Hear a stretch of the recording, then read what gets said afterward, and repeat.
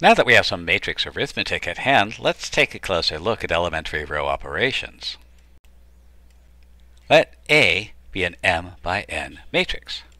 Find, if possible, a matrix R that corresponds to the elementary row operation of multiplying the first row of A by some constant C. To solve this problem, we need to set up a system of equations. First, we know A is an m by n matrix, and Ra must also be an m by n matrix. So if we go over our rules for matrix products, this means that R must be an m by m matrix. Now by matrix multiplication, the entry in the first row, first column, must be the sum of the component-wise products of the first row of R with the first column of A. And we'd like that to be C times A11. And this has to be true regardless of the values of the entries of the first column of A. And that means the only way that this can be guaranteed is to make R11 to be equal to C and R1I to be 0 for all the other entries. Now if this is the first row of our matrix R, then when we multiply this by the second column, we'll get the first row, second column entry, and that's going to be C times A12, which is exactly what we want. And if we do this for all the other entries of the first row, we see that making this the first row of R will in fact multiply the first row of A by the constant C. What about the entries in the second row? Well, these will be found by multiplying the second row of R by each of the columns of A. So the second row, first column entry is going to be,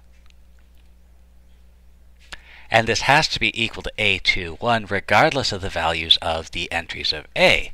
And the only way we can guarantee that that will happen is R22 has to be 1 and every other entry in that second row of R must be equal to 0. And if we take that as our second row of R, then the entries in the second row of R will be unchanged. This generalizes, and that allows us to find the remaining rows of the matrix R. Trust me, I'm on the internet. Or verify for yourself. So again, an important thing you want to do as a mathematician is to, more or less as a matter of habit, ask yourself the question, how can we generalize this? Well, first of all, we have to produce a name for it, and so this matrix, which can be used to perform an elementary row operation, is referred to as an elementary matrix. And the thing to notice here is that this elementary matrix is the identity matrix with C instead of 1 in the first row. And a good habit to get into as a mathematician is to ask how this generalizes. In this case, what changes if we want to multiply the kth row of A by our constant C? And if we examine what actually changes, we come to the following theorem. The elementary matrix corresponding to multiplying the kth row of a matrix by C is the matrix R, whose entries are going to be C if I is j and j is k, 1 if I is j and j is not equal to k, and 0 everywhere else. And again, this is just going to be the identity matrix with a C in the kth row instead of a 1. Another way to generalize this problem is by noticing that we tried to find row operations by multiplying on the left. What happens if we try to reproduce a row operation by multiplying on the right by some matrix? So again, let's let A be a matrix, and if possible, I want to find a matrix R where if I multiply on the right, I will multiply the first row by some constant C. So again, we'll set up our system of equations, and again, we'll want to make sure that our first row, first column entry is correct. So we get this entry by multiplying the first row of A by the first column of R.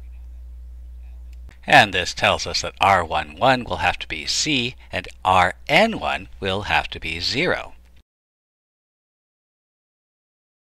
Since we now know the first column of the second matrix, we can find the first column of the product. So let's multiply the second row of A by the first column of R and get what will be the entry in the second row, first column. Unfortunately, when we do that, we find that the second row, first column entry is going to be C times A11, which is not what we want it to be. And what that says is that we can't find a matrix R that multiplies on the right and gives us the matrix form by multiplying the first row of A by a constant. And so no such matrix exists. Another elementary operation is multiplying a row by a constant and then adding it to another row and then replacing that other row. So let's see if we can find an elementary matrix that corresponds to that row operation. So again, we'll set up our matrix product. And the first entry of the second row will be, and now if we compare coefficients, we see that R21 has to be equal to C, and R22 has to be equal to 1, and all the other entries in that second row of R will have to be equal to 0. And so this choice gives us all entries in the second row.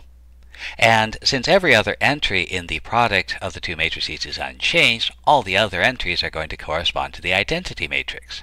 Trust me. And again, we can generalize this result if we want.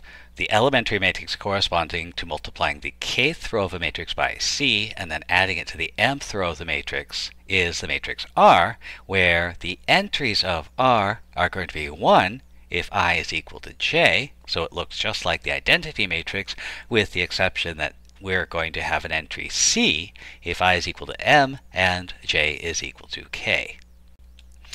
And one thing that's worth noting about this is that as long as we don't do row interchanges, and as long as we work from top to bottom, these elementary row operations are going to correspond to lower triangular matrices.